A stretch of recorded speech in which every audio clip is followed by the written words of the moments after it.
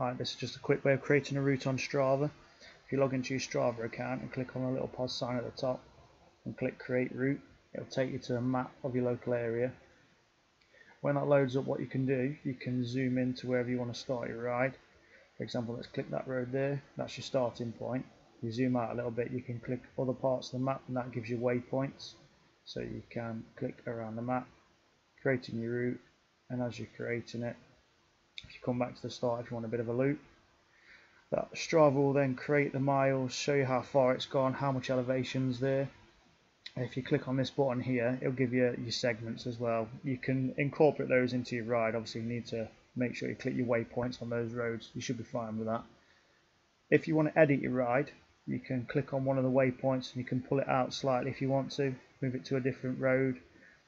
If you want to add some more climbing or less climbing in, if it's stuck on minimum elevation, what I'll do, it'll give it a minimum elevation that it can do, and the roads that it sends you on are 99.9% pretty much decent roads. There are ones that cyclists use all the time.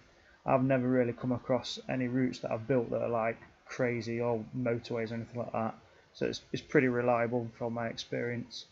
I like it on maximum elevation though. I like to work the legs a little bit. If you want to click on save, if you're happy with your route, click on there, name your route, just name it test for this one. And what this will do then is it will save your route onto your Strava and it will take you to view your route on here.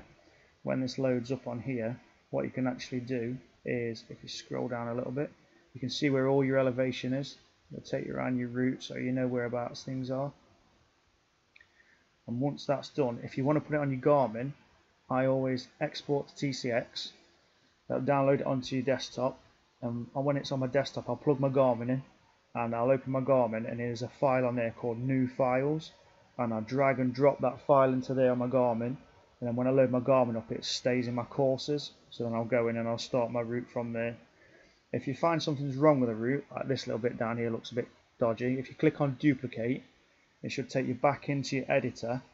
It might ask you to save a different name. There you go. Just click on cancel to that, and then you can back in basically on your editor again. You can zoom in or zoom out, move around the map, click your waypoint. If you want to pull it out a little bit, you can do. It'll change your route again for you, or you can move it back in a little bit depending where you want your route to be. When you're happy with that, just click save again and go through the same process. You can turn your elevation on while you're building your route as well if you want, so you can check that out at the same time, which is pretty good. Like I say, this is one way I use Strava to create my routes and put them on my Garmin, and I haven't really gone wrong, to be honest with you, so I recommend it. Thank you very much.